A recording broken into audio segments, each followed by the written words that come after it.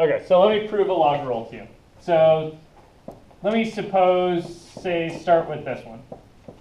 So I'm going to do my favorite log rule. Thanks. I'm going to suppose I have log of x to the p. Okay. I'm going to just call that something. Log W. Log. Sure. I'm going to call it w for kicks. Right? So this is just me saying, let w be this. Right? Okay. Let me maybe call it base b, I guess. You guys all good with this? Uh-huh. Okay. What does this mean in exponential form? This means. So this is in logarithmic form, right? It means that b So in exponential form, b to the power of w equals x to p. b to the w is x to the p, right? You guys with me on that? Yeah. Okay. Let me see. So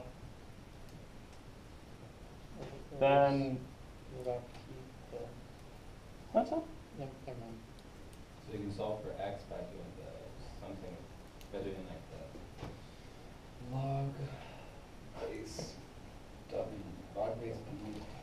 Okay, so Log base x. what I know is that, Yeah, log base x. That's what it is. It'd be log base x. oh, I see. Okay, that'll introduce some weird stuff. Oh. Okay. Let's stay away from that for a second. Okay. So what if I did this? What if I take the pth root of both sides? So you do the p power, but the p. So I'm going to do 1 over p power to both sides. Yeah. Right? That's doing the pth root to both sides. So if I do the pth root to both sides, I get b to the So. w over p. You guys remember that rule about exponents? That's a cool rule. Equals x.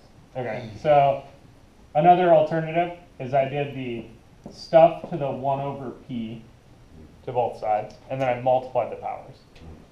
Yes. So I got b to the w to the 1 over p is x to the p to the 1 over p. Yes. You guys with me?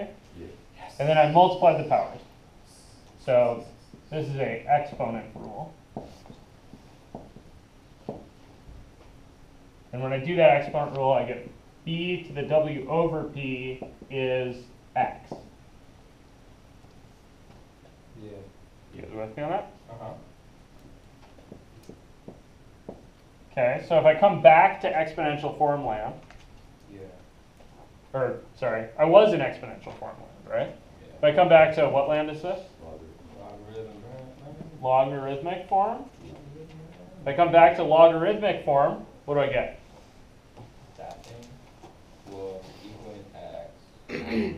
So really I want to do here, what I'm doing is I'm taking the log base b Yeah. of both sides, right? Equals w divided by b. So I got w over p is log base b of x. Yeah. Oh, and then you multiply by p. And then I multiply both sides by p, That's how you proved it. I see. That's pretty. and I get w is p log of x. Oh, thanks. You guys see that? W. And so my log rule comes out of kind of the composite of all of that, right? So this thing here is just a log rule. You guys all see that? Cool. So what was the y for that? What was the y? Yeah, like what was the punchline of y? Because you asked why, right? Oh, yeah. So like, why did that work? Like, what did I use in there that was, You used arithmetic. there's like a bunch of algebra, right? I had to know how to convert between logarithmic form and exponential form, right? So you didn't know inverse function. So I had to know that there was an inverse function, but we figured that out pretty fast, right? Because it passed the horizontal line test, so you just declare that there's an inverse function. You name it something. And then you have to know some power rules. That's the K. The Y really boils down to this exponent rule right here. You guys see that? So there are log rules and exponent rules, and they're not actually different. They're just rephrased. So over here in exponential form land, right, there are exponent rules. And over here in logarithmic form land, there are Log rules. log rules, and the log rules go with an exponent rule. Yeah. Fair enough. You guys see that? Uh-huh. Cool, cool.